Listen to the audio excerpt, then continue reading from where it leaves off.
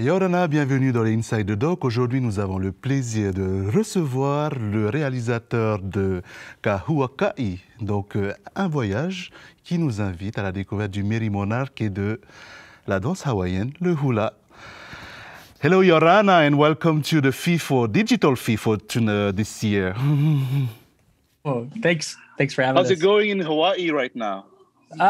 Pretty good. You know, I think just like everywhere else, it's up and down, but better than rest of the continent, you know, so we can't complain too much. And we have a little dog. Yeah, we have a little dog.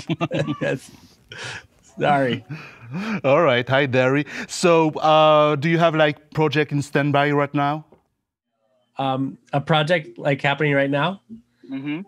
Yeah, there's actually a lot of activity in Hawaii right now. Lots of projects happening, but you could kind of similar to what's happening with you, a lot of virtual events and us helping with the virtual events and even making a kids TV show. So there's a theater group that can't have plays anymore. So we're making a virtual or sort of a TV show for kids in Keiki in Hawaii. So, you know, we're keeping pretty active and busy. So we're here to talk about your film, your documentary about hula, Huaka'i. Can you first explain the title, Huaka'i? Yeah, sure. Huaka'i. It was actually probably the first name we came up with, and of course we tried to come up with something better. But it pretty much just means the journey, because the whole time we were making the movie, we kept saying this is a journey. It's the journey of everyone that's a part of it, and it feels like a journey. Seeing the whole process, you know, the preparation, the performance, everything's it just feels like it's a journey. Mm-hmm. And when you talk about the journey, we must think about the beginning of this journey and maybe go back and retraces the history of this journey. And we must go back to Kalakaua. Can you explain a bit of history hints about the beginning of the Merrie Monarch? Sure. Actually, you know, the beginning of Merrie Monarch, of course, you know, King Kalakaua was an inspiration. He actually goes even further back. I mean, he kind of brought it back from extinction, you know, and kind of revitalized a lot of what hula is today.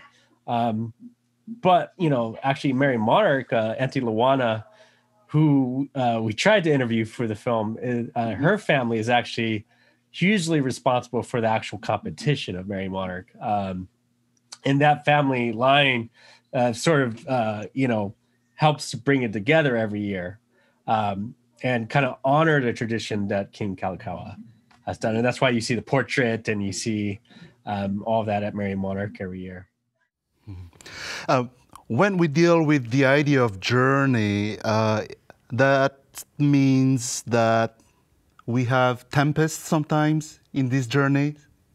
Can you explain to us what kind of difficulties do we have with hula? Do we have a kind of resignation or struggle against colonialism as well, or maybe something more positive, a resilience? It's a good question and a deep question, you know, but there's a lot of issues when it comes to hula, right? And that's going to be a topic you could have a whole discussion about. These particular you know, Malalo and Mele's are very specific. And like with Kumu Lono and Kumu Kiano, their story is more about the rapid ohia death that's happening. That started on the Big Island, and they have a theory that they believe that when the volcano erupted, that was Pele's way of scrapping it all, the rapid ohia death, the disease, and letting it come back and flourish a little bit. And you also see that in the film, and it was one of those chicken skin moments in our lives, because when we went to go film where the eruptions were near the crater, there was this Ohia was flourishing and just full of life. Unfortunately, one of the collaborators that worked on the film has gone back, and now it's dying again. So that particular story is about that, and the other halals had different stories that they wanted to tell, and you could go on forever. Hula, they say hula is life, and and it's one of the important elements when we talk about the Mauna and what happened at Mauna Kea, and hula, obviously, and the community that's that wraps around it. But we didn't dive that deep, we didn't go that deep, but hula is a way of life for the people who are in this film, and I think they're great ambassadors for it. That's interesting. And we can feel throughout the movie that there's a need of spirituality. And is that a struggle between this spirituality and the modern world in Hawaii? I mean, that's a complicated question, because, there's tradition, and I don't want to answer for the Kumus and how they would see it, because there is from a colonial perspective, it's right. There's a way that they want to see things and do things, but hula tradition sees things.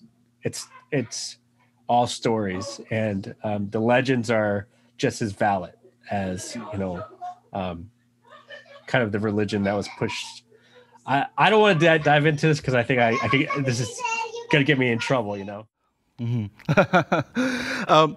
My feeling, I want to know, as a filmmaker, how did you feel this way of passing down the mana? Mana is the word that is recurrent in this movie, which is repeated throughout the movie. So I felt it like they try to convince themselves that the mana exists. So what is your opinion as a filmmaker?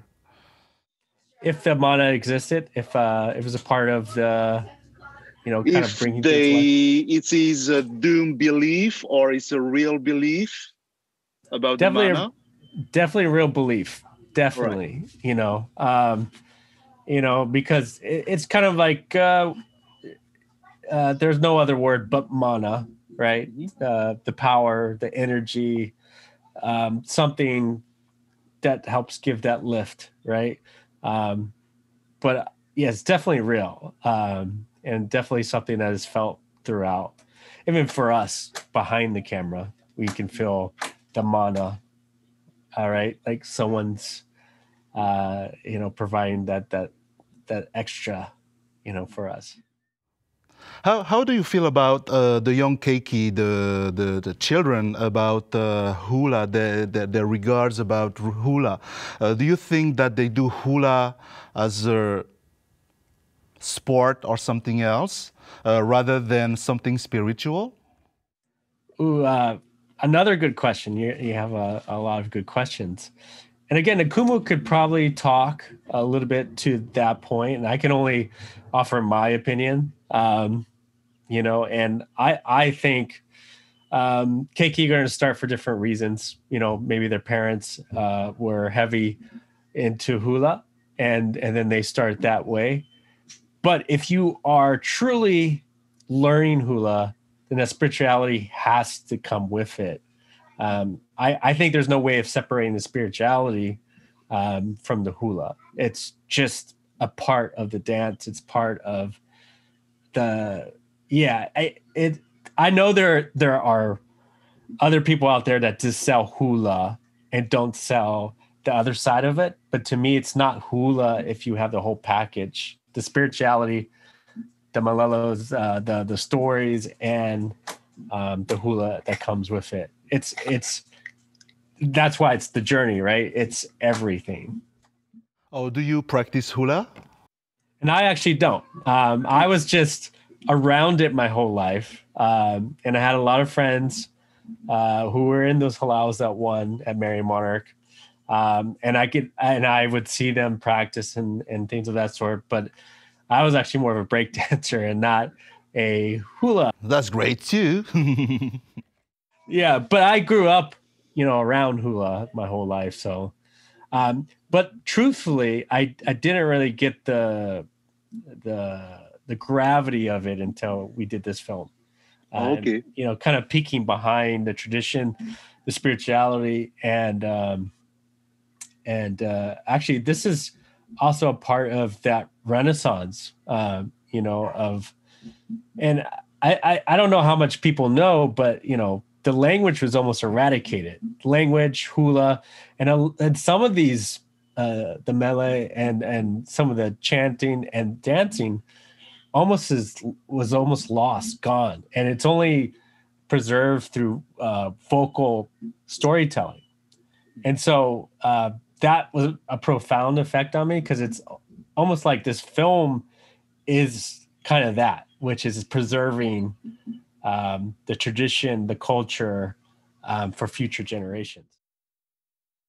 That's pretty interesting. You talked about Renaissance, and my next question was about revival or survival. So, as a filmmaker, what was the aim of doing a film about hula? Was it about the survival or the revival of hula? Again, you have lots of good questions, and truthfully, this project started because Hawaiian Airlines actually said, we want you to follow employees of Hawaiian Airlines and see what happens.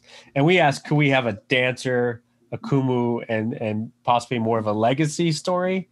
And they were able to find the people that were a part of it, and we just got lucky that they were like the best ambassadors of hula, and that was kind of the genesis of the story. And then I had to go chasing and try to find the story and what it was, and it's definitely, to me, it's Renaissance and not so much, but I would say it's survival too, like to the point that I said before.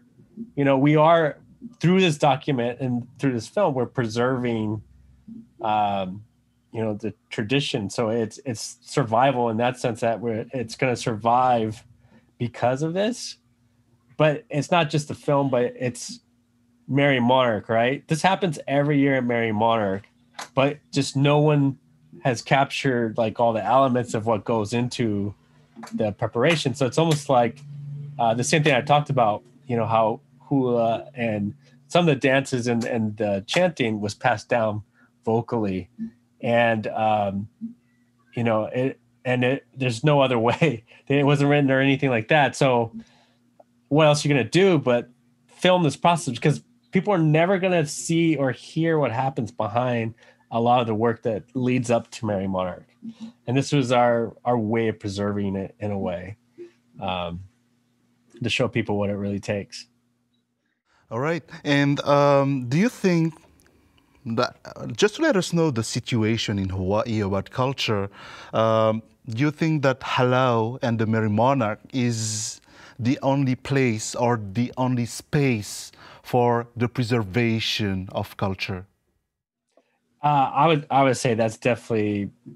I wouldn't say it's the only place, because it's definitely thriving now. It's people are more aware, and Maunakea had a big part of that, of putting culture, on the forefront, and also unifying Hawaiians for a cause, and we're seeing more of that. And I think, and those are other avenues and other platforms to keep it going. And like I said, at the Mauna, they were dancing hula. They were teaching people, having full-on class sessions and things like that. And I would say that was just a great moment in time where they're having that. And so Merrie Monarch, it's unfortunate it's a competition, but it is a platform where people can share the art form of hula. But there's definitely a lot more places where one can share the culture but like the Kumu would say, hula is life. So it's not just a dance, not just a lifestyle, but it's a way of thinking and a way of going about life in general. I know that just like Ori Tahiti, which is Tahitian dance, you do go abroad to share your knowledge, your culture, etc. So how do you feel about people from outside dancing hula, foreigners, Japanese people, or Mexican people, and so on? Well, I think Lisette Flannery covered that topic really well in Tokyo Hula, which is another great documentary, seeing it from that perspective, which is, it's almost like it's a commodity, like they're selling hula more like Burger King or McDonald's. And I think I'll go back on my point. I don't think that's hula. This is my opinion though. This is just, Gerard's opinion, not the Kumu speaking or anyone like that. But to me, it just feels like true hula is way more than dance. And I am not sure, and I can't speak for everyone that's teaching, globally, that they're, teaching the story behind it, the spirituality behind it, intention, and all these things that go with it. Yeah. It means that the genuine hula must be on the land of Hawaii. Is that right? I wouldn't say that, because there are some kumu that are from here that go to Japan and teach. I would say they're probably going to, and like in Tokyo Hula, like Sonny Ching, who is from here, who's teaching the more proper hula.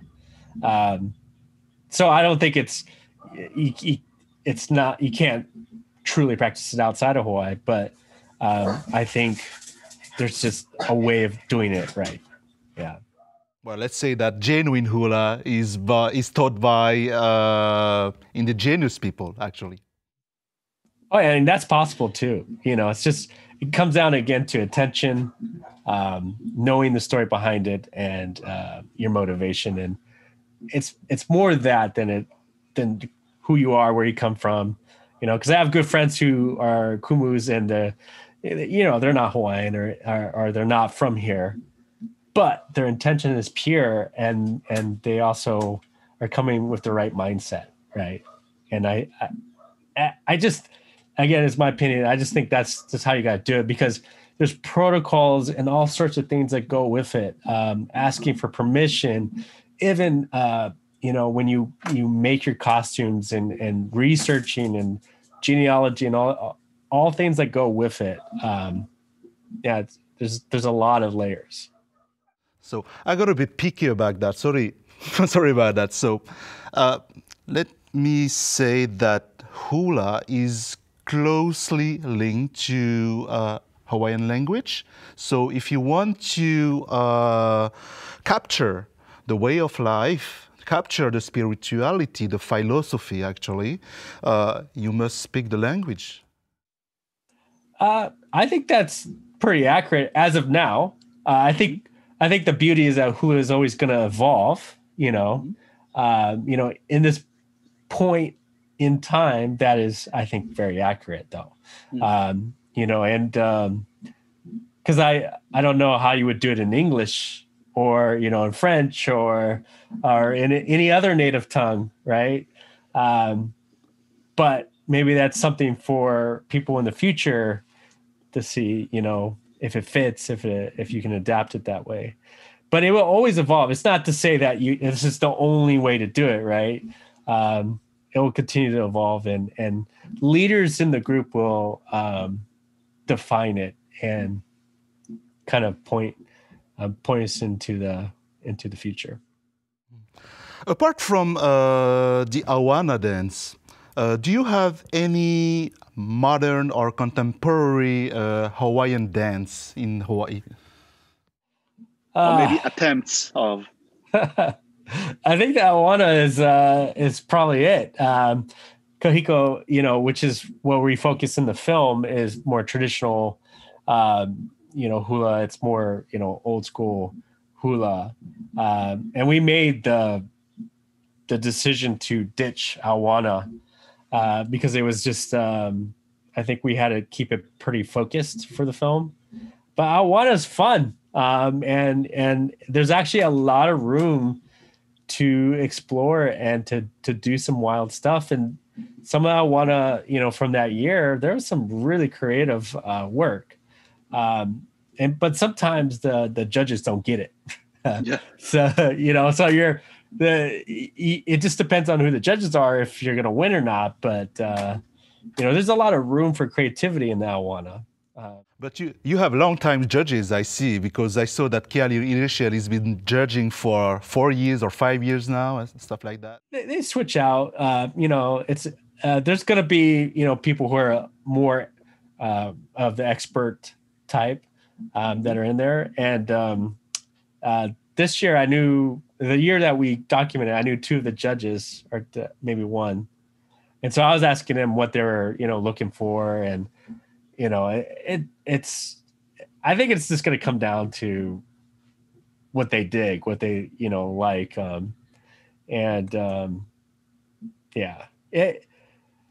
It's just going to vary. You just never know, which is amazing to me because the halal that are in the film, they've won multiple times.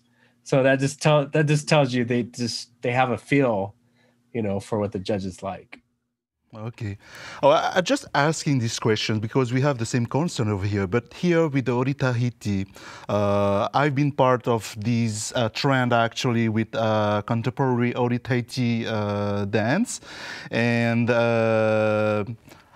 I can do as well like very traditional and go back to like mare and show like more traditional dance. So we don't feel like uncomfortable with that. So in my opinion, the people should let the young generation appropriate themselves, their own culture, with their own feelings, knowing that the past is passed down to them like a heritage, but they have to build their own rocks. So I don't know how is that feeling go in Hawaii.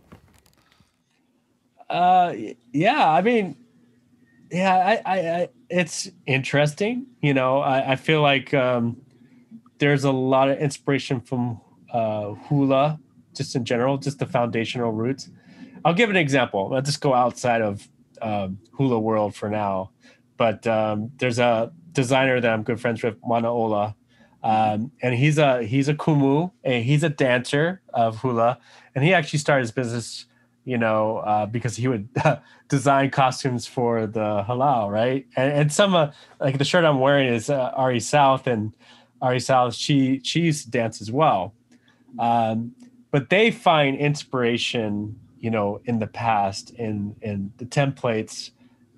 So for like Moana'ura, he goes to Bishop Museum and researches and sees some of the patterns, and then he takes it, embraces it, and then puts a more modern spin on it. And what that would mean is a more modern cut,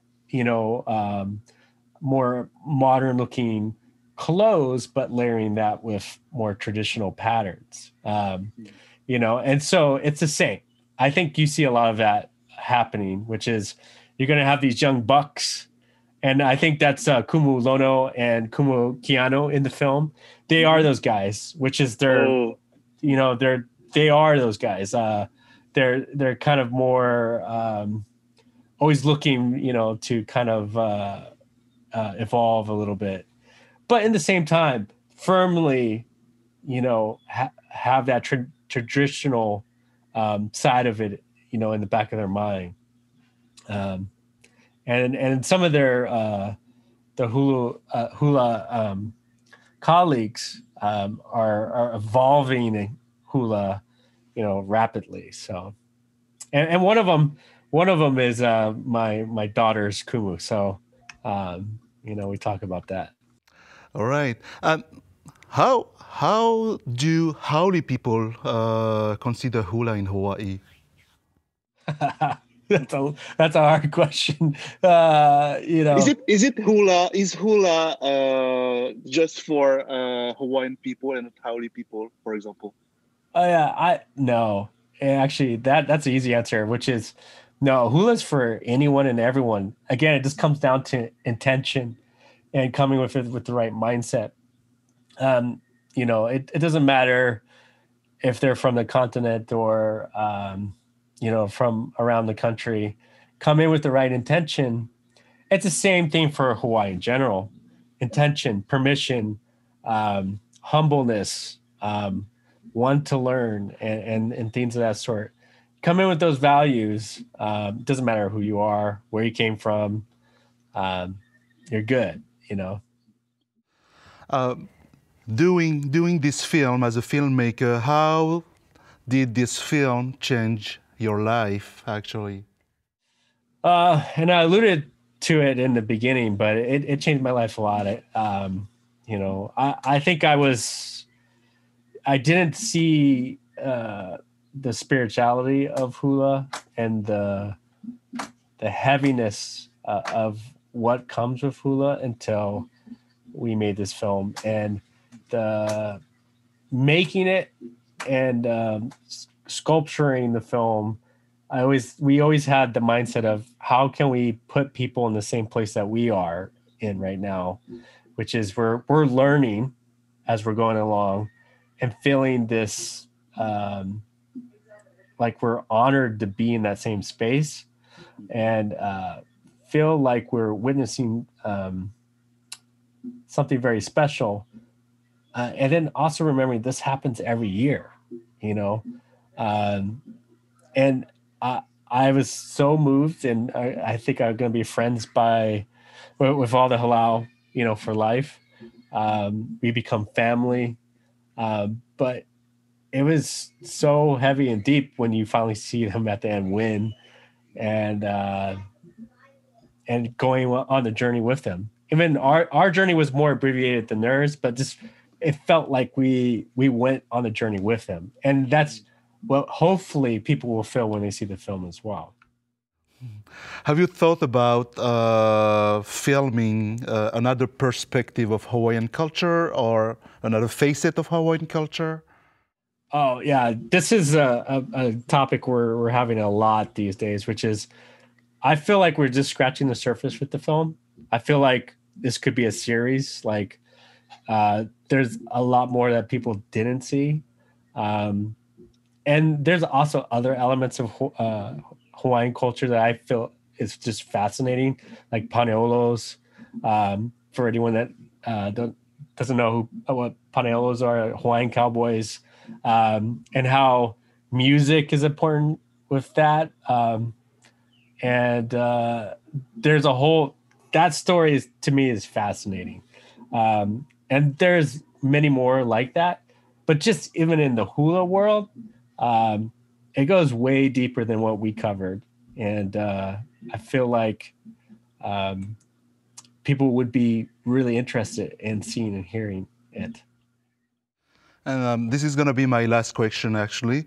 Who did you make the film for? Was it for yourself first? Was it for the Hawaiian people? Was it for the whole world to say, hey, we exist over here? Who was it for? Or for the next generation?